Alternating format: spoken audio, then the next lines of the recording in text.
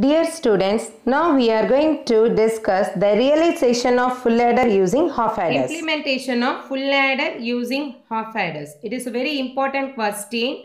Okay. So here a full adder can be implemented using two half adders and one OR gate. The Boolean expression for the sum is equal to A XOR with B XOR with C. Here the carry expression is equal to AB plus ACN plus BCN. Okay.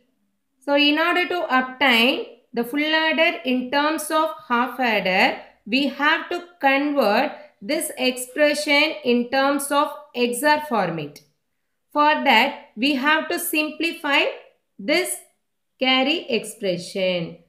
So here we are going to use the method like this, simplification method like this. So AB as such plus ACN. Which term is missed out? B. So we are going to multiply this term with B plus B bar. Because we know that B plus B bar is nothing but 1. So plus B into Cn. Which term is missed out? A. So B into Cn multiplied with A plus A bar. So A plus A bar is nothing but 1. Okay. So next step AB plus A, we have to multiply inside. So we can get AB Cn plus A B bar C. Likewise here A B Cn plus A bar B Cn. So in the next step we are going to take the common term. So here AB is there, here AB is there and here also AB is there. So we can take the common term outside. We can obtain AB of, here it is 1. This term becomes 1.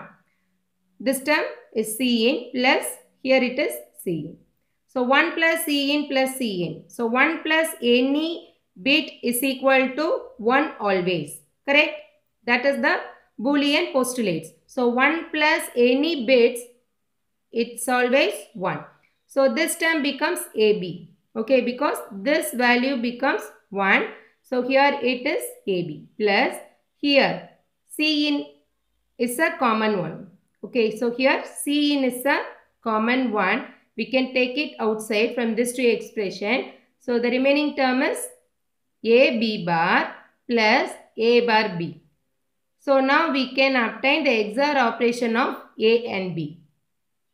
So here we can write Cn multiplied with A XOR with B.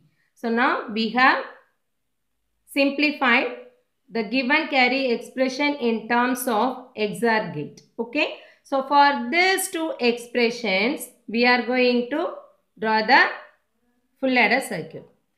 So here you can see A, B, C. So what is the sum? The sum is nothing but A XOR with B XOR with C. So A, B is given to one XOR. The output is A XOR with B and Cin is given as the input to the second XOR gate. So for this second XOR gate, one input is from the first XOR gate, that is A XOR with B, and the second one value is directly as Cin. So here it is Cin. It is A XOR with B. So finally we can obtain A XOR with B XOR with C. That is the value of sum. So next we are going to obtain carry. Correct. For this carry, we have to multiply this A and B as such. So A and B is given, both are given to AND gate, we can obtain AB. So what is the next one? We have to multiply Cin with A XOR with B. So the output of the first XOR gate is A XOR with B here. So that is taken here. Okay, here it is A XOR with B. Okay, and the Cin is going there, right? From there we can take Cin here. So now we can obtain Cin multiplied with A XOR with B. So what is carry? AB plus Cin A XOR with B. So now the output of these two AND gates are added together using one OR gate. Okay, so now we can obtain carry from this OR gate. So from this circuit, we can tell the first XOR along with the AND gate is a half adder. So here we are having one more XOR with AND gate. It looks like a half adder. So we are having two half adders along with one OR gate to realize the full adder circuit. So simply we can say here AB is given, both are given as the input to first half adder. So we can obtain two outputs. One is A XOR with B, another one is product of A and B.